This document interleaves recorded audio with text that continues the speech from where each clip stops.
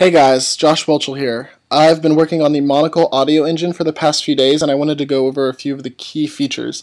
Basically, what we've got is a system that works very similarly to the ONU extension, which I developed for Multimedia Fusion 2 a few years ago, and that's the concept of decks and engineers, except in Monocle what I've done is I've called them decks and decoders. So basically you have an infinite amount of audio decks, which are the playback channels, and that's what's responsible for playing, pausing, fading in, fading out, and any other that good stuff. Now the decoder is responsible for actually rendering the audio data, so that's got render and request data and stuff like that. And basically what the decoder does is it translates a file or it translates information into audio for the system to use. Now the neat thing about this is that this could be completely procedurally generated, or it could be random, or it could be whatever you want for sound files. You could generate it on the fly. So that means that if somebody were to port SFXR for Monocle, you could do it with an audio decoder and have random sound effects in real time, which would be really exciting.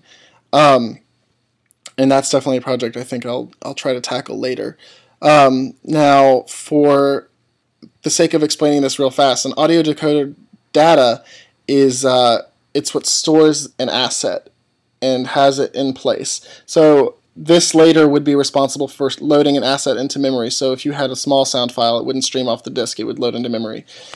So when you give a deck information, you don't give it an asset, you give it an audio decode data.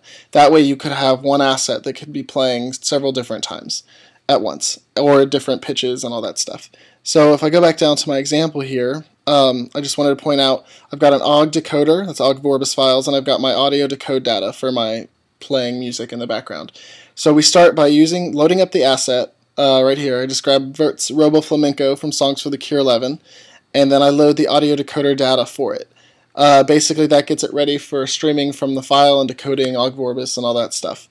I take that OGG decoder data and I plug it into a new deck. You just create a new deck and it'll add it automatically, and if you want to stop the deck you just need to delete it, and it takes care of memory management all on its own. You'll give it a fade in of 1000 milliseconds, and normally what I would do here is I would give it a deck play, but I have decided that I'm going to do it all with button pushes because I was testing out some features. So on the game scene update, that's where I've got my input handling for playing, pausing with fades, and resuming with fades, and I've got a nice little time indicator. I've also got a nice little hidden thing in here that I'm going to show you, and it gives you an example of the kind of work I've been doing and the kind of things you'll be able to do later.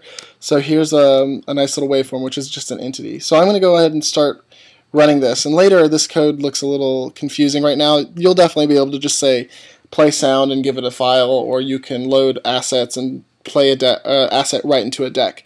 The nice thing about this is that there'll be mapping for decoders to file extensions, so you don't have to think too hard about stuff like this. But if you really want the control, it's there, and that's what I wanted to point out. So I'm going to go ahead and play my example, and this is neat. I just basically took the Pong example and kind of dumbed it down. We've got this nice little line here, and if I push P real fast, remember we're going to get that nice fade in of 1000 milliseconds. There it was. And as you can see, I've done a little visualization work. So this is just what I was working on for the past few days. I hope you guys like it, and I'll keep you updated. Have a happy Wednesday, and happy monocling.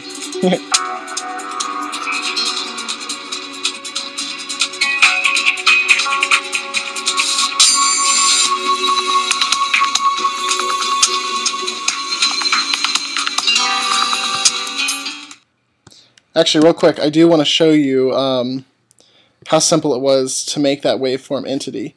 This will also get easier too, because I'm going to just make a get waveform data function in the deck, so you don't have to go into the viz and try to figure this stuff out.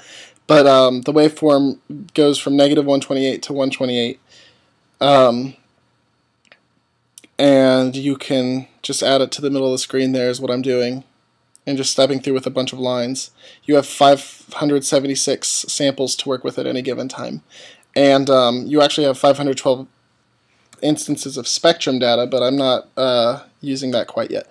So again, happy Wednesday.